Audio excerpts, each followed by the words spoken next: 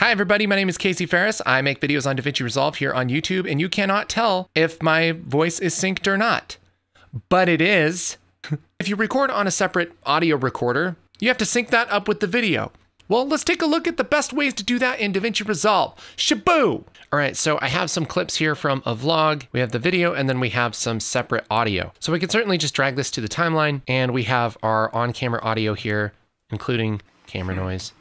This is right? This particular audio isn't actually too bad, but you know, not ideal. So if we want to sync this up with audio that we've recorded at the same time on a better microphone, we just grab the clip that we know lines up with it.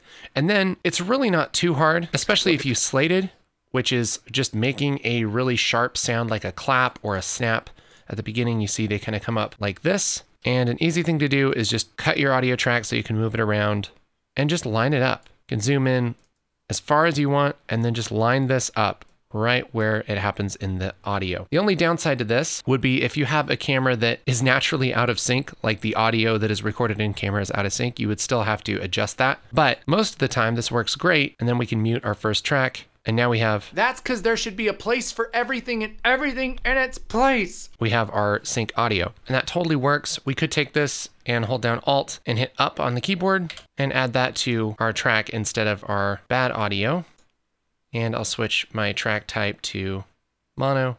And now, that's because there should be a place for everything and everything in its place. And now we have everything looking good. In fact, if we wanted to be real cool, we could select both of these and right click and select link clips. What that'll do is just treat this like its own thing. You ever be looking for some? And we can cut it and mess with it, and it stays in sync. Pretty cool, right? Now, in Resolve, we have a very cool thing that will do all of this automatically. Check this out. As long as we know which clip and which piece of audio go together, these are all shot in order, you can select the audio and the video in the media pool, right click on one of them, and go down to Auto Sync Audio based on waveform. Check this out. I'll click this, it'll analyze it, and it looks like nothing happened, but check this out. If I drag this down into the timeline, it just replaced our bad audio with our good audio and linked them up all together all at once. Everything that we just did. It's because there should be a place for everything and everything in its place. Everything that we just did manually, it does automatically. Isn't that amazing? You can take this second one with the track that's associated with it, auto sync based on waveform. Last one with the audio that lines up with that, auto sync based on waveform. And now we have all of our footage with our good audio added in. Pretty simple. So syncy.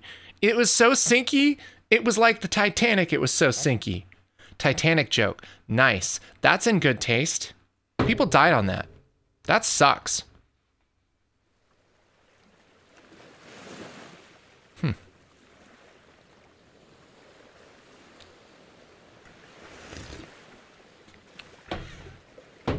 I feel like there was more room on that board though, right? Here's more about editing in Resolve.